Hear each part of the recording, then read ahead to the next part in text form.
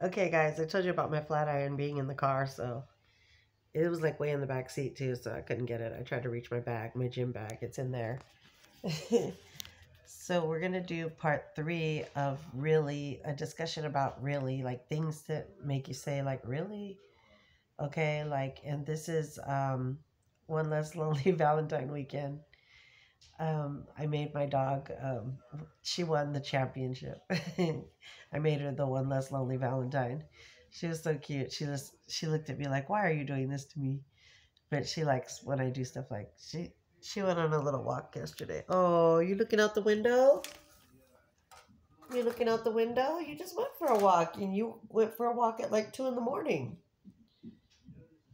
She's looking like she's a prisoner. You're not a prisoner. I took her to the store last night, so you're just like pretending that you're a prisoner, huh? Okay, so I took her to the grocery store and she had a good time. Everybody kept on saying it was a nice dog and everything. It's fun to take your dog to the grocery store. It's a hassle, but it was fun. But I threw her in the back seat and then I started loading up the groceries and then I was like, just stay. So she listens to me. She's not gonna just bolt out and I'll catch her anyway. But so like what I was discussing in the last video was like we never know how bad our life is until we hear another person's story. Because I was donating blood plasma a couple years ago just because somebody told me to do it. They were a single mom like me, and I was like, okay. So like I started doing it, donating blood plasma. But I heard stories, like this one guy here. Oh no! Don't start. Come here. She has anxiety too. My dog has anxiety. She had anxiety when I got her.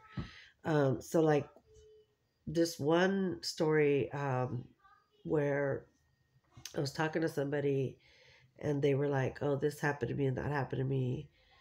And it was a lot of bad stuff. And I was like, wow. I was at the plasma place and this lady had a horrible story as to why she was donating plasma.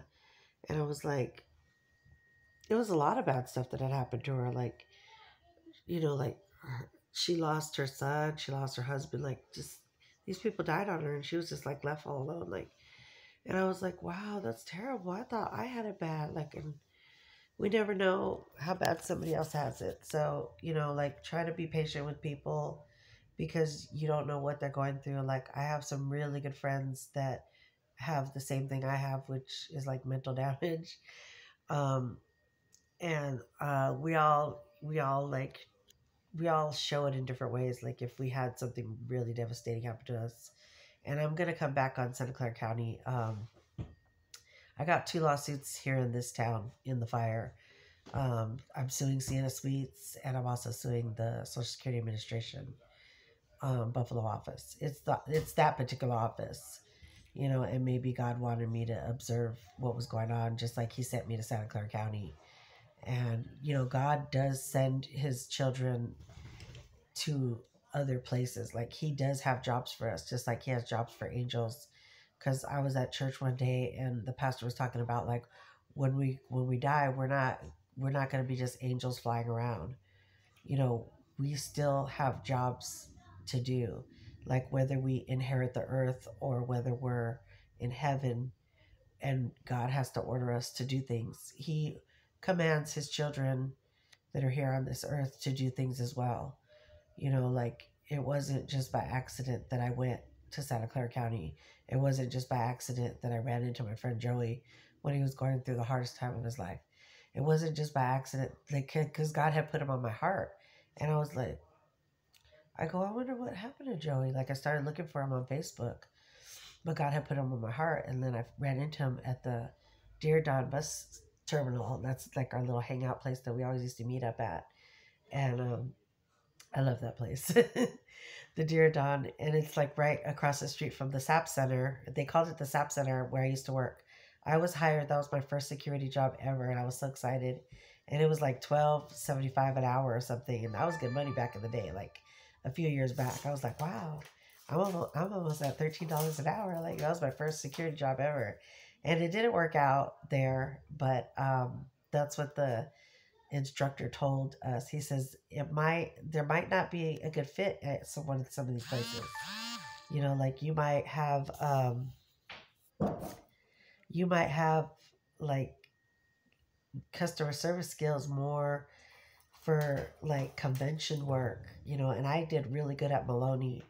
I was at Maloney for like, I guess almost like 5 to 7 months because it didn't last long because um, I wanted to come back to Vegas and I brought my boyfriend with me and we traveled. We had so much fun. You're not going to believe. We drove like from Cali and we took the wrong way. We took the wrong turn where you see the whole coast. And it was amazing. I was like, I go, we were supposed to go that way, and then we went this way. We went up all the whole Santa Barbara coast, and I was so happy. I was like, look at all this beach area. Like we just had so much fun. We had my dog Rocky with us, who I gave to my dad. He's like a service animal for my dad. So we were so silly, and we both have mental illness problems and stuff. So we were just me and him used to have fun together. I mean, I don't know. Maybe I'll end up running into him again, but we used to have fun together. But he's like, I don't know how old he is now, like in his 40s, like maybe 42 or so. I don't know. He was like, I was like 2 times his age. I was older than him. Like, I don't know. I was like, I don't remember the age difference. It was like at least 20 years. But it gets, it got worse because they kept getting younger. The guy at my selections kept getting younger. And I'm like, I don't even try to go out with younger guys. Like, I really don't. Like, they followed me. My 2 best friends, one of them followed me out of a Walgreens. I was trying to lose weight. So I had just started my weight training. And then I ended up gaining weight getting with him because he was trying to lose weight too. And he followed me all the way to Walgreens. And he's like, do you want to ride back to your car on the scooter? Because he was standing in front of my car. And I was like, what's going on? Like, And then he was like, oh, yeah. He was like, I'm sorry. I didn't mean to stand in front of your car. And I was like, okay. I was like, well, my birthday's in a couple days. So I'm just trying to, like, get back into shape. And he went to the same gym as me. So I was like, oh, you go to this gym too? So we started talking, it was like just socializing. I'm a social butterfly. So then I go, okay. So he followed me to Walgreens and gave me a ride back on a scooter. I was like, okay. But yeah, just it was fun, like I consider Adam still a good friend. Like, I mean, we had a falling out, but it wasn't that bad. I mean, yeah, it was kind of bad, but we patched it up after a while. Like I don't really give up on my friends, like no matter if they're good or bad. I mean, if they're bad, yeah, I mean, I kind of like can love them from a distance, but I still will let them know, like, I'm not giving up on you because that's just the type of person I am. Because like there could be like 10 people, and like I had a bunch of people in my house